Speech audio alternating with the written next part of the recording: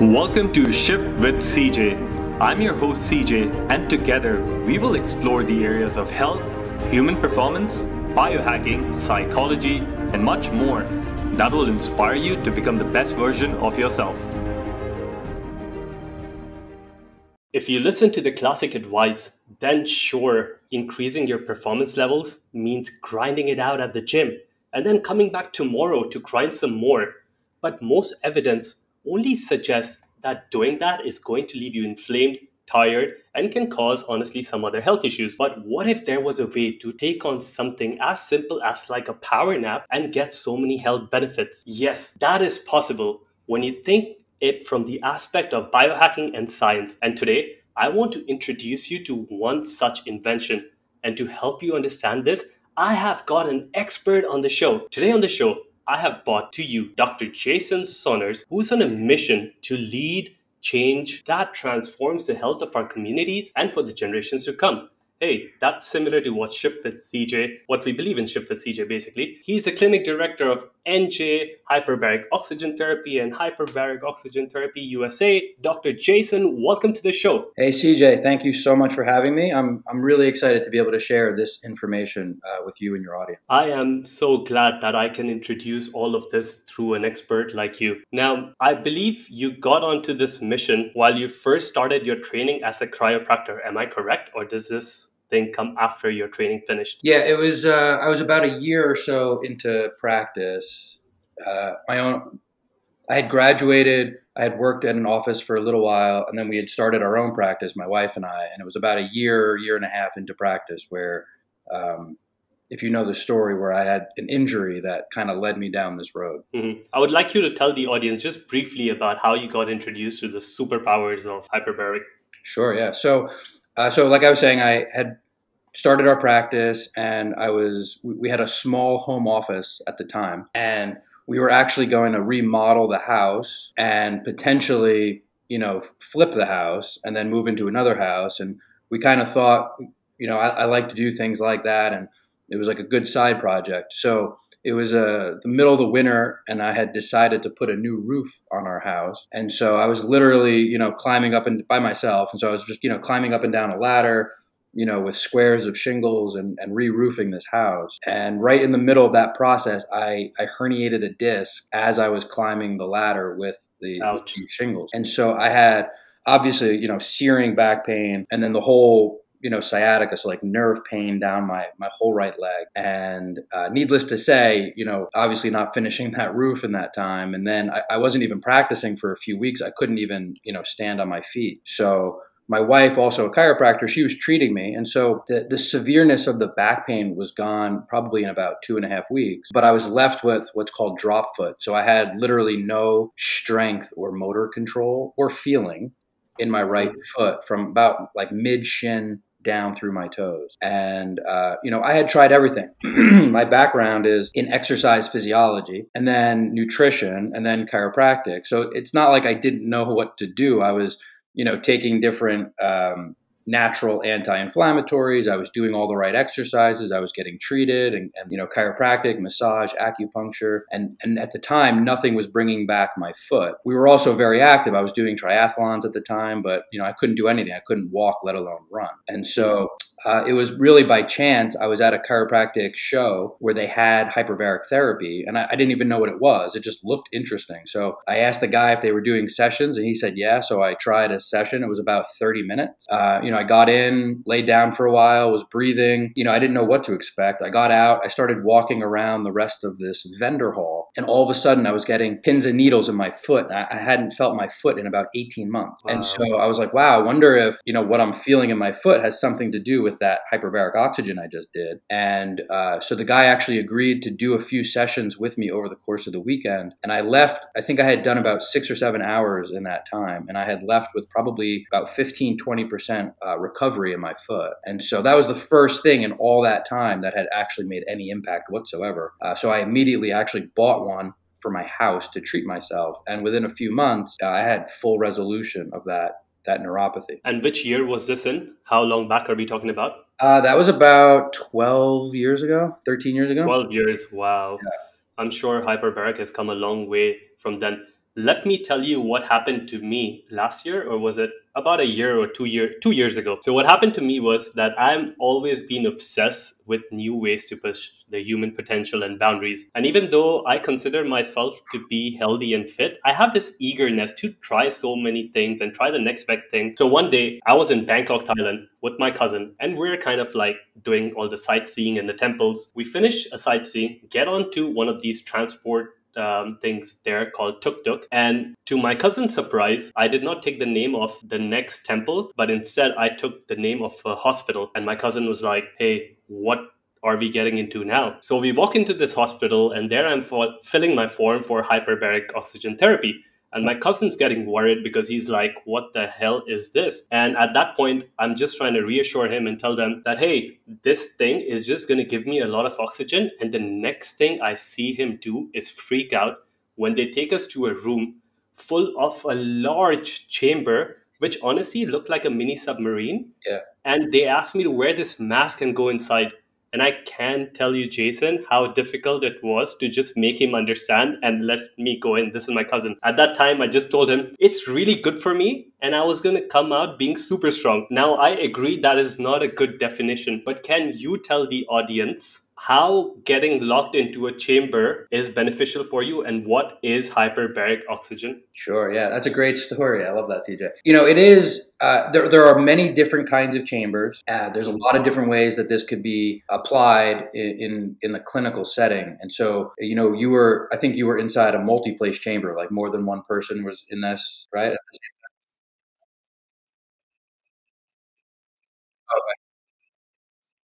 Okay.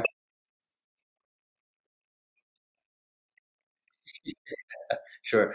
So the idea here is that uh, when we breathe, obviously, the main reason that we're breathing is to absorb oxygen into our body, and oxygen is ultimately, I use it as it's like a nutrient. You could also say it's part of a fuel source for all of our cells to function and to do well. And the reason that when we breathe, we're able to absorb oxygen is ultimately because we have an atmosphere. So surrounding us is an atmosphere. That atmosphere creates pressure. And so I live at sea level, and at sea level, the pressure of the atmosphere is, let's just call it about 15 psi. So when I breathe at 15 psi, I could get fully saturated with oxygen. If you ever been to the doctor and they put that pulse oximeter on your finger, it tells you, how much oxygen your red blood cells have. So for the most part, okay, yeah. So, for the most part, if you have no lung issues and no heart issues, when we breathe, the pressure of the atmosphere allows us to saturate our red blood cells near 100%. Now, the opposite, we'll go this way first. When you go to elevation, so if you were to go to a mountain, on that elevation, you would find it harder to breathe. And the reason for that is ultimately there's less pressure as you go up in elevation. And the pressure is the driving force for oxygen absorption. So as we lose pressure, we lose that driving force to force oxygen into our tissues from our lungs with each breath. And now the opposite is true.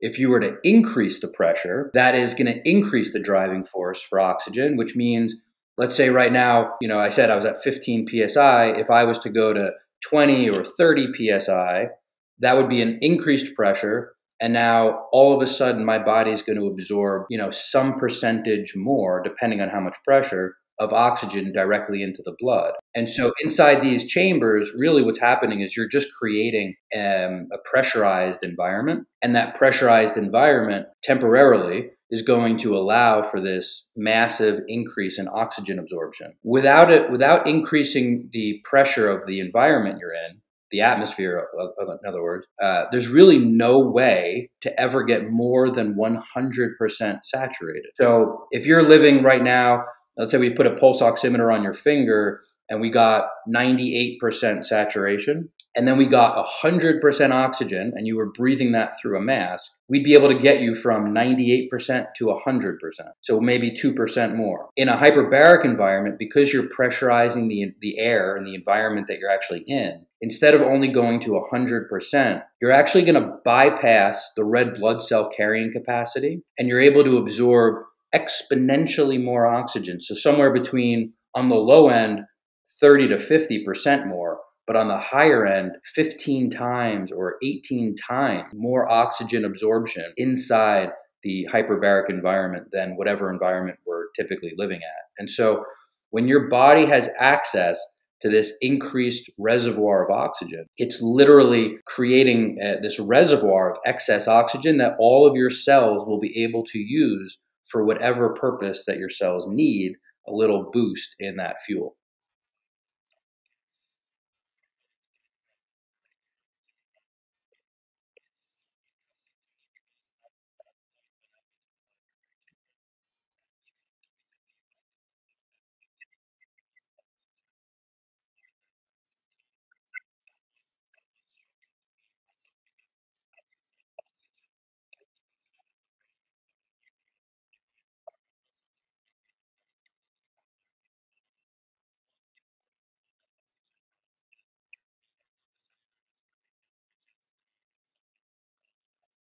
And for the audience, if you don't know what ATP is, it is called adenosine triphosphate, which is basically the energy currency of life. And if you want to get more energy into everything that you're doing, like let's say breathing, running, lifting that weight, or studying for the exam, you need a lot of ATP. And one way you can increase your ATP is just with oxygen. And as Dr. Soros is saying, if you get into that chamber, chances are you're going to push the boundary of your ATP production. Just imagine all that energy. How much can you use in so many different aspects of your life? And then I also was very thrilled to learn about all the benefits about getting into, at least for my experience, a scary looking chamber. I fully understood at that point what are some of the benefits. And my problem was at that point, I couldn't explain to my cousin, who's not very passionate about health, on some of the more extensive benefits. Now, I think our audience is also super excited and might be a bit confused. So, Dr. Jason, can you run over just a few of the benefits that come from going into a hyperbaric chamber? Anything that you could think of? Absolutely. So I want to touch on a little bit of what you had just mentioned previously, because that'll take us into some of those benefits, okay? What you had said was, ultimately oxygen plays this role. It has so many different avenues in which it could help affect our chemistry in a positive way, one of which being ATP production or energy production. So an example that I like to use is, a car and the motor in the car, okay? I think this will help people understand how powerful this is, because the engine or the motor, that's in charge of ultimately creating power to move that car forward or backward or whatever it needs to do. And in order for that to happen, there needs to be combustion. And in order for combustion to occur, you basically need a fuel source and something to oxidize and to literally create mini explosions. And through those explosions and through that combustion is the process of energy formation. Inside every one of our cells, it's exactly the same. You need a fuel source, and that could be glucose or fat. And there are reasons why you might choose one fuel versus the other. But you need a fuel source like glucose or fat, and then you need oxygen. And through the combination of ultimately breaking down the sugar or fat and combining it with oxygen, you get combustion. And that combustion creates energy in our body, as you said, that's ATP. Now, what do you do to a car? Or there's a few things you could do to a car to improve its performance. One is you can choose better fuel sources. So we know that, a cleaner, more powerful fuel will certainly allow that engine to burn cleaner and more powerfully. We can do the same thing. Another thing we can do to that car is put a cold air intake into the engine, which means you're going to drive more oxygen into the engine. And when you drive more oxygen into the engine, you're going to create more power that engine can produce. And again, humans can do the same thing, except the only way to do that currently is through increasing the pressure of the air that we're breathing. And that's where hyperbaric plays that big role. Okay. So, going in a chamber to me is like putting that air intake on a car. You're driving a tremendous more oxygen into the chamber that's being mixed with fuel. The part of our cell that does that is called a mitochondria. And so the mitochondria is in charge, is literally the motor, is the engine of our cells, and it's in charge of creating that power and that energy. And so taking that conversation into what are the benefits of hyperbaric, and there are so many, but one of them is that you can make the mitochondria more efficient and more powerful. But another really important thing is that you could increase the number of mitochondria that your body actually has. So after you've been exposed to higher than normal oxygen levels over a period of time, your body will recognize that and not want to waste any of that extra oxygen. So you'll start building more mitochondria so that you could actually produce even more energy. It's imagine you had a car and you wanted it to go faster, so you changed the fuel, you added the air intake, and now you have 5 or 6 engines instead of just one. That's the equivalent of what our body does in response to this oxygen. And so as your body's creating more efficient, stronger, and now more mitochondria, the amount of power output that could be created in that environment is enormous. And so that's one of my favorite benefits from a performance and a cellular, even just not just life performance, like that would show up in exercise, that would show up as focus and concentration. The way you show up in the world, everything, how pissed you get in traffic. I mean, it just gives you so much more resiliency. Exactly. So that's in terms of my opinion, that's one of my favorite benefits. But there are many more. So a few of the other benefits that this it kind of goes back to this. There's a handful of mechanisms, no matter who you are, and what may or may not be wrong with a person going into the chamber. Everybody who gets exposed to this increased pressure and increased oxygen environment, there are about 10 or 11 things that happen to everybody in that mode. So you'll see things like increased white blood cell activation, which means now you're going to get a better immune response. And in a time like this, that's a critical thing. You'll get a decrease in global inflammation. You'll get an increase in ATP, mitochondria, all that we were just talking about. You'll also get an increase in stem cell activation. So basically new cells that need to replace old cells so that your body can continue to replace itself and heal over time. You get an increase in nerve healing. You get an increase in either blood vessel healing and or your body will actually start to make new blood vessels also in response to this extra oxygen so that it can carry this oxygen more efficiently. So the thing is this, what's interesting about our body is that every cell type, like your liver is a cell type, right? Your intestines, your brain. So we have lots of different systems, and in each of our systems, there's different types of cells, and every cell needs energy to do whatever job it does. So when we're talking about the engine of the cell, your liver has an engine, a cell, an engine in each little cell, but your liver's job, let's say, is simplified, is to detoxify your body. So now all of a sudden you need energy for detoxification, that your liver cells will use that extra oxygen for that purpose. Your brain cells send messages back and forth, so they need energy to send those messages and make those connections. So now your brain cells are going to get increased oxygen so that they can do that job better. Your intestines need energy to absorb nutrients and to help you get rid of waste. So when they get oxygen and their motor gets turned up, you'll get improved intestinal health. So the way it shows up as increasing energy for all your different cells and all the different jobs that they have. And now as a result, you start to improve your body's ability to perform and adapt to the environment you're living in.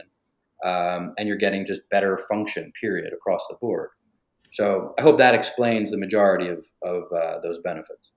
Yes, it does. And I'm so glad that you brought some of the most important things up.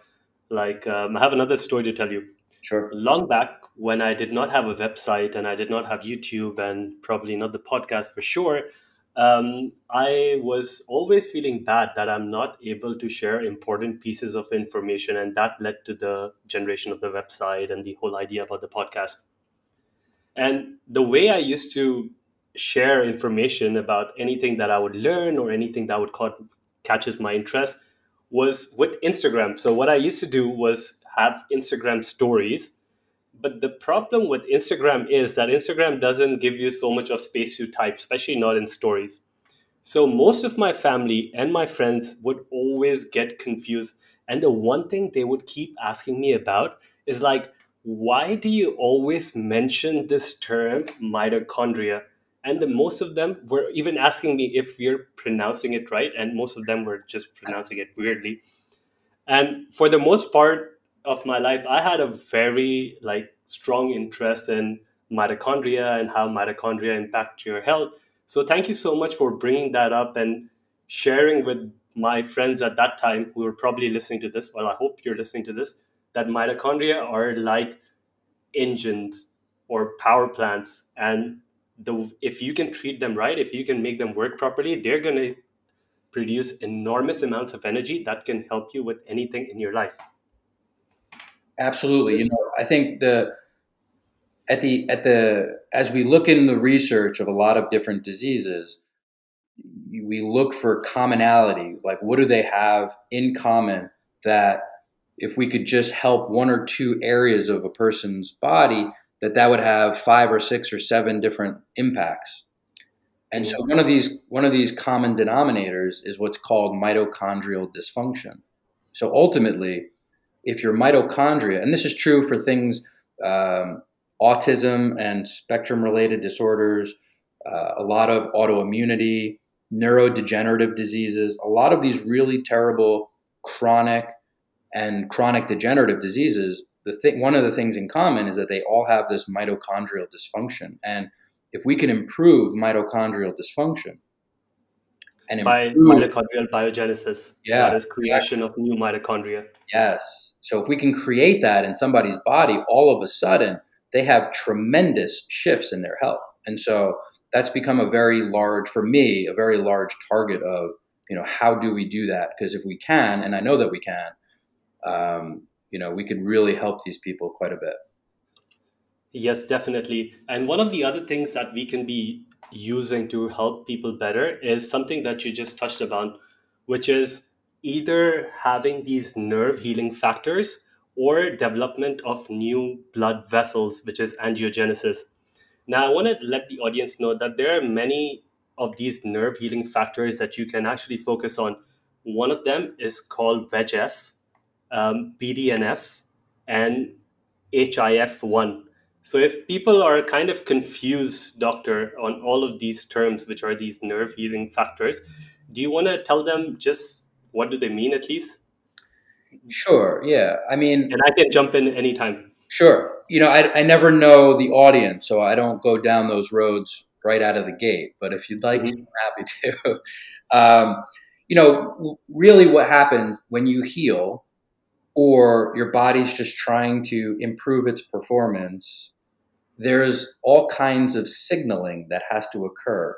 So your brain has to tell your body what to do. Your body has to communicate with nearby cells to tell, everybody, keep everybody on the same page so everybody knows what the plan is. And so we use all of these different signaling factors. So, HIF1 or HIF1 alpha, that's a hypoxic induction factor. Um, Epithelial factors, brain-derived neurotropic factors, the ones that you're mentioning. What these are uh, chemical messengers to tell your cells, hey, help is on the way, and we're going to start building, let's say with VEGF, we're going to start building new highways to carry more oxygen. And so they're like stimulating chemicals that start a process of initiating a healing response. And each of those healing responses, each of those chemicals has a different name depending on, where in the body it is, whether it's, a fibroblast or a capillary or, a nerve cell. So depending on which Mhm. cells we're stimulating, we have different names for these chemical messengers, but ultimately they're signaling factors. And HIF1 alpha, hypoxic induction factor, the guys who basically, discovered that and really studied it, they won the Nobel Prize in medicine last year in 2019 Mhm. for its discovery, because what we found out is that they're basically O2 sensors. They're basically oxygen sensors throughout our body, and as they're measuring the oxygen levels, they're trying to help the body adapt to these increases or decreases of oxygen. For the most part, we're looking at them from hypoxia, low oxygen levels, because so many of these chronic illnesses, cancer, autoimmunity, when we have high inflammation, we have low oxygenation. And so, they're studying that from that standpoint. I look at it like, the body's really just trying to absorb as much oxygen as it can and deliver it in as many different places as we can in order to maintain the combustion that every cell needs to perform properly. And as our body goes through, let's say in the hyperbaric environment, when you're inside the chamber, you're stimulating those sensors and you're telling the body, hey, here comes a whole lot of extra oxygen. And then when you get out of the chamber, believe it or not, as that oxygen's leaving your body, those same receptors are stimulated and they actually think that the body's becoming hypoxic. It's not. It still has more oxygen than it would have normally had.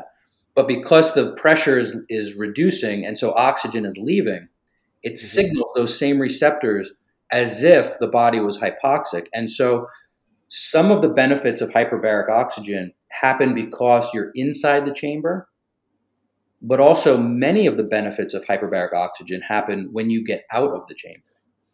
And that signaling of HIF1 alpha back and forth seems to be one of the most important relationships that hyperbaric has on all of the different health-related benefits we see as a result of hyperbaric. I would definitely say that after leaving that chamber, I did, as the day progressed, I first started feeling a little uncomfortable, but then my energy levels were through the roof. I remember I did not sleep very well before going into the chamber. And 2 hours or an hour and a half right after coming out of the chamber, it was like I've been sleeping for 12 or 13 hours.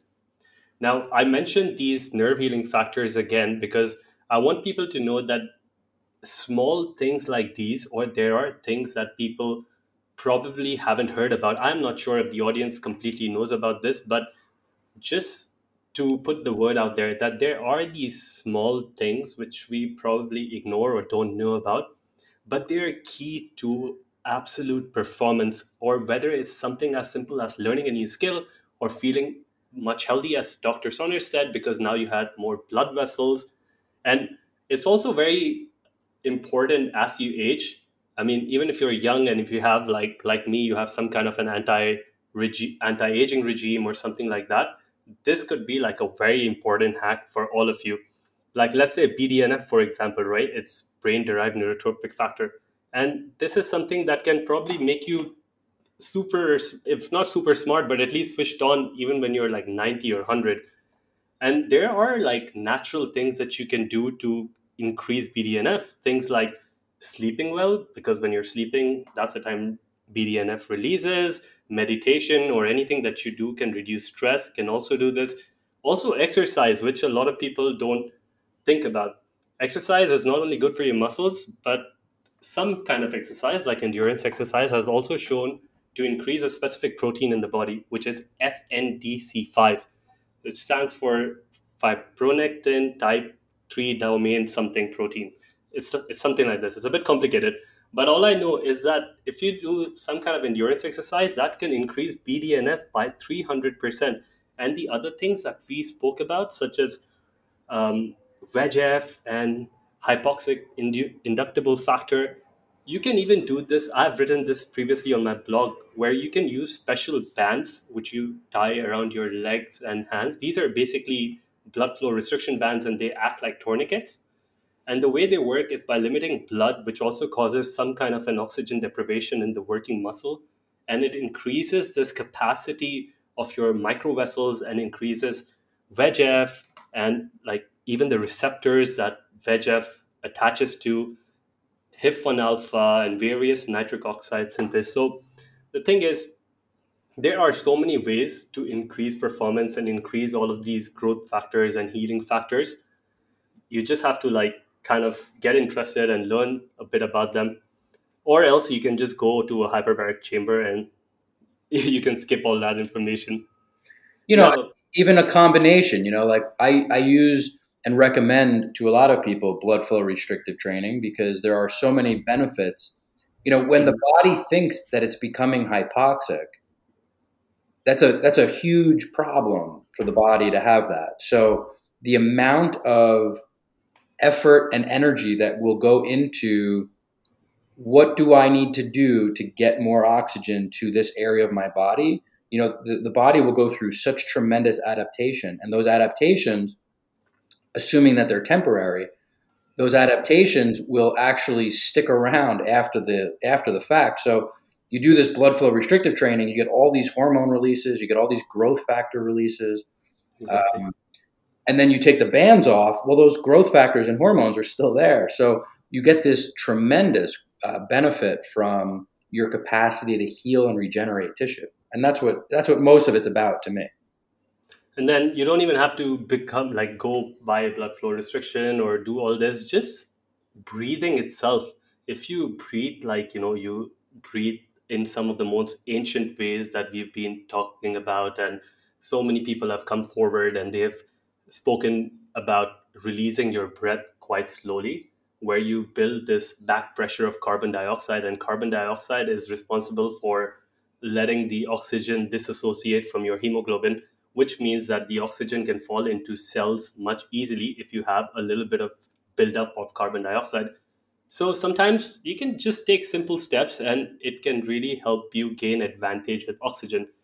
Now, let's talk about some of the history behind hyperbaric chamber. Now, from what I know, it's been around for a very long time. And in my research, I found out that there was this British physician who did this in 1662. And at that point, it was called a docilium. But I cannot even imagine how big and weird looking chamber must be there in 1662. Why do you think they kind of like what was the thought process of getting all of this together? Did the physicians or the scientists or the inventors at that time, did they completely understand what they were getting into, and that's why perhaps they made something like this? Was there an inspiration? Did they, I don't know, like did they look at these people who were climbing mountains and coming back with more red blood cells? And what do you think happened? So, I mean, it even goes back further to like BC era. Oh wow. And Okay. excuse me. So when it goes back that far, a lot of these folks were really trying to get underwater. So Mhm. much of hyperbaric medicine is based out of um, derivatives of scuba diving and you know uh, long periods underwater, or just humans wanting to experience what is under the ocean floor. So a lot of these earlier ones were trying to pressurize people in some sort of vessel so that they could explore different underwater environments.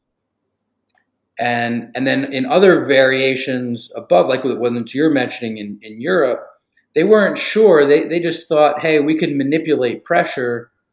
And so in some cases, they were creating hypoxic environments. And then in other cases, hyperoxic environments like hyperbaric. Mhm. And honestly, we had no idea. They had no idea what they were doing. They just knew that changes in pressure seemed to have, things like changes in energy levels or changes in, whether it was like a little bit of inflammation, but Mhm. it never really took off. As to your point, it's been around a long time, and yet even now, as we talk about it, people are like, hyper what? Yeah, exactly. So it's an interesting phenomenon. But what I would say is that in the late 1800s, early 1900s is really when it started picking up, and they were at those times they were finding out about specifically issues like the bends, so decompression sickness from people who were building bridges and basically staying in these underwater pressurized environments and then when they were finished work, they would just shoot straight up to the top and get out. And then they were having all these crazy neurologic problems as a result. And so they started to figure out that they had to recompress them. A lot of these people, they would feel great at work, and then they would feel awful when they got home. And then when they go to work the next day, they'd feel great again. And so they were seeing that when they got repressurized, there seemed to be some benefit to that. And that was really what started the science of understanding the result of, pressure, nitrogen, oxygen, all these things in our body. But, only even early, actually later than that was people who were getting recompressed in these chambers. They were getting resolution of whatever problems they were having, but they were also finding other benefits. And so people started saying, wow, I went in for this problem, but as a result, this also got better. And so that became the curiosity of, wait, what else is, this machine, Possible. Doing to these people? And so like many things, it's transitioned from, mostly unknown, but seeming to have some benefits to, being able to treat some pretty severe issues like decompression illness or, gas embolisms, and then all of a sudden realizing how well it does with wound care and how quickly it could help, the tissue, because, chronic wounds are chronically hypoxic. They don't have enough oxygen. So when we saturate that tissue with oxygen, all of a sudden these wounds heal. And then you carry that forward and you say, well, listen, the same mechanisms that are helping these people with these neurologic issues or with these wounds that aren't healing properly, without that same level of intensity of treatment, but that same principle of increased pressure and increased oxygen, if we could heal massive wounds, couldn't we just help the body regenerate a little bit better on some ongoing basis where a little bit of extra pressure and a little bit of extra oxygen could just help that human recover and perform better even in their life without having to have some type of, serious condition to benefit from? So, over the last 10 years especially, we've seen that transition of, treating pretty tough illnesses like bone infections, gangrene, these chronic wounds, diabetic neuropathy, all of these, all of a sudden saying, well, they also help other conditions like post-stroke recovery, other neuropathies besides diabetic neuropathy. Like in my case, that's what I had. I had a neuropathy from an injury. So it helps to heal these, also terrible to have, but a little less severe conditions. And then you could take that one more step forward and say, hey, if you use this thing on some regular basis, maybe not as high a pressure, not as high an oxygen level, but increased relative to what we normally get, couldn't I also improve my health and or potentially slow or even reverse, some of the aging process that we're all exposed to? And sure enough, in the last couple of years, especially, the research has been saying absolutely that's true. And, we're seeing it in the clinics all over the world now. That is completely, like, I couldn't say this better. Like, thank you for saying that. It is one of the most powerful interventions that can come in through human curiosity and science, which can affect so many diseases. Now, talking about a disease, last year I saw a paper by the name of this doctor. Let me try to get his name right. His name is Zhong Yangling, and he's the director of the Hyperbaric Oxygen in Wuhan. And he published a report saying demonstration report on inclusion of hyperbaric oxygen therapy to treat people with COVID cases, serious COVID cases. And he has quite a success rate with hyperbaric oxygen therapy and treating this virus. Have you seen anything like this in your practice or with any of your friends? Sure. So even in the U.S., there's been movements and conversation. I was involved with a few in the U.S. with a few hospitals. Also in Europe, they were trying to figure out if hyperbaric might be as good or possibly even better therapy for an acute COVID case. There's a great case to be made for it. And there's a handful of studies that I know of around the world, one in France, one in Israel, one in California, I think 2 in New York, 1 in Louisiana, all right now ongoing and looking at the use of hyperbaric for acute COVID cases. And, the main mechanism here is that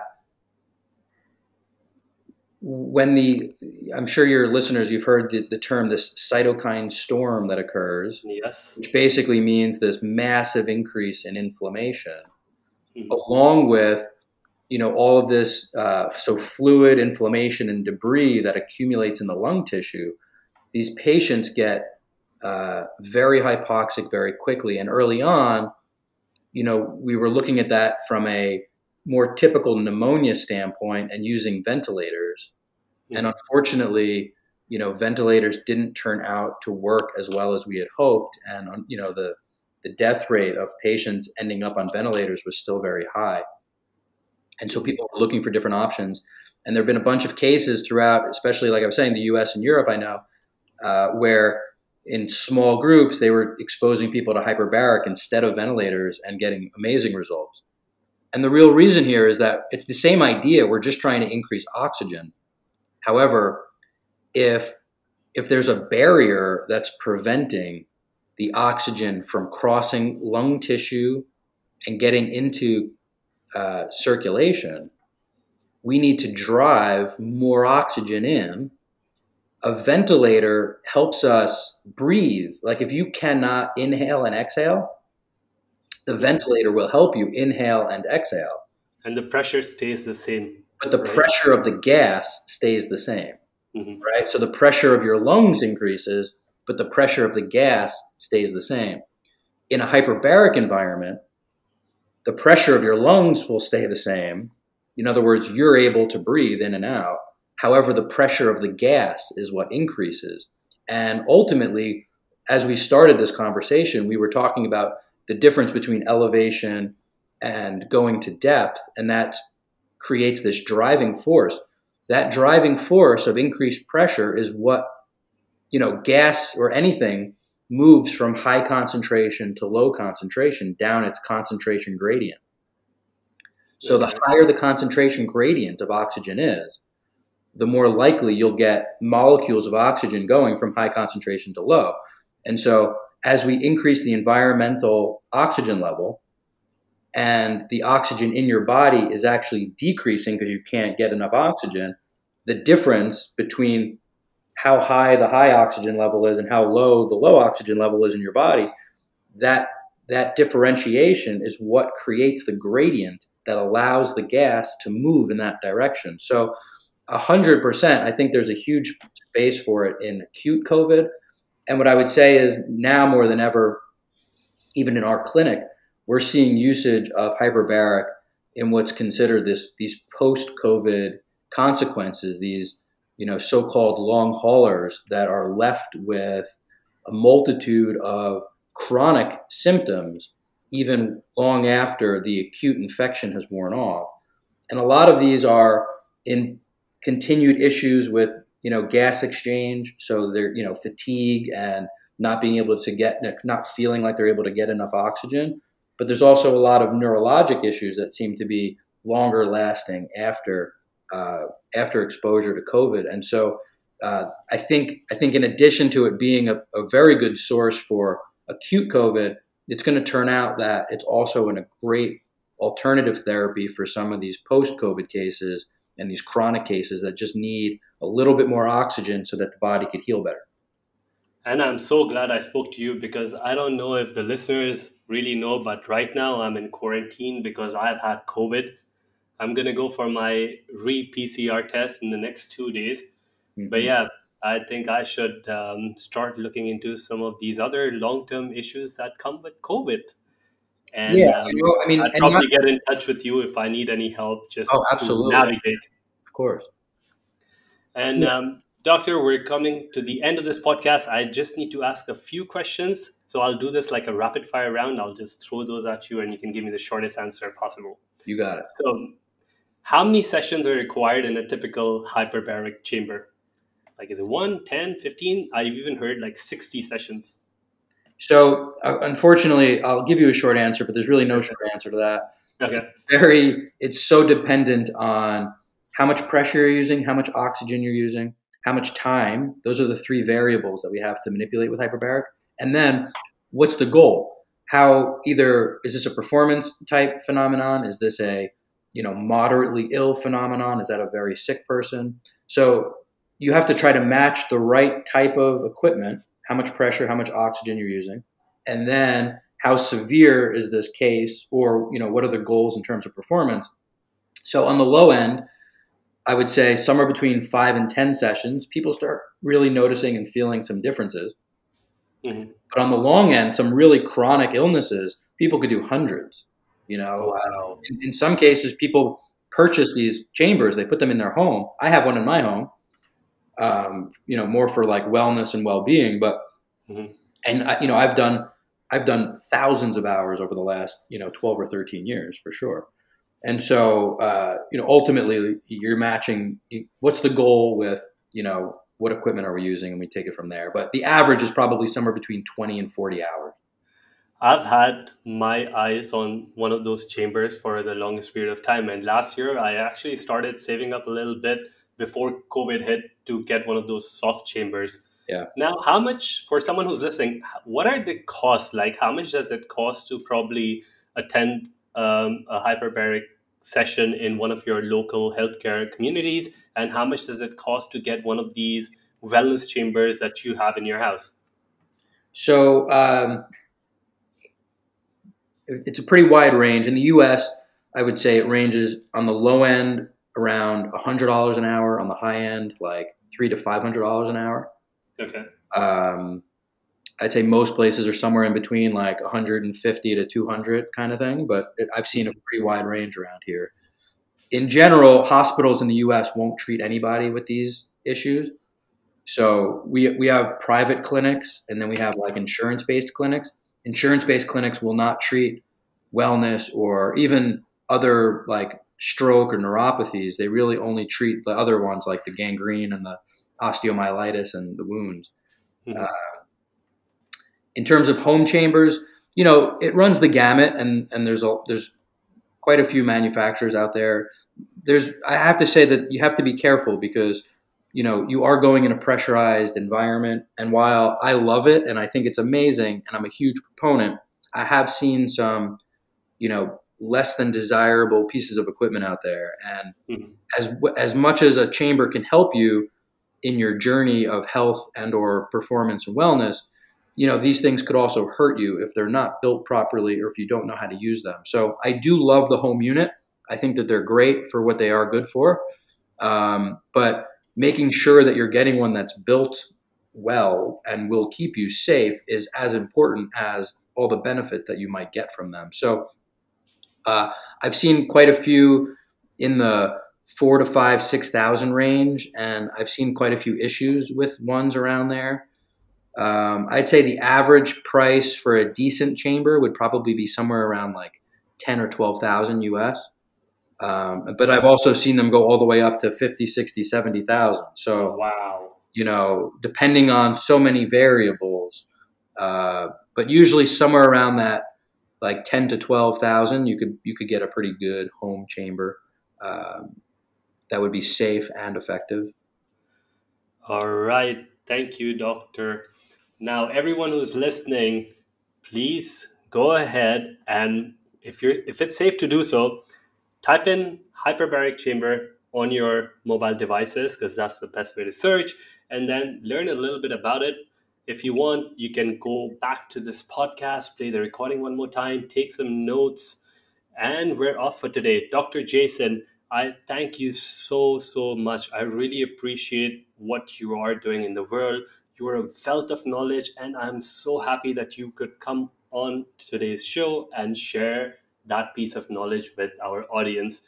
What's the best way to find you if one of our audience members wants to just check you out on their mobile phones? What's the best way? Is it your website? Is it um, something Yeah, else? I think we have a few clinics, obviously, but we have one in New Jersey, one in Pennsylvania, and we partner with some people in the US around also. But in terms of education and just learning more, our main website, which is hbotusa.com, hbotusa.com. And then we have our YouTube channel, and there's 100 some odd videos on there. And that channel is Hbotusa as well. And that's just a great place to learn more about the science, the research, how it works, why it works. And through hbotusa.com, if people wanted to reach out to me directly, if they had certain questions or anything like that, most certainly could do that. Well, thank you so much for your time, and take care. You're very welcome, CJ. Thank you, and for everything you're doing. Thank you. Today on the show, I have brought to you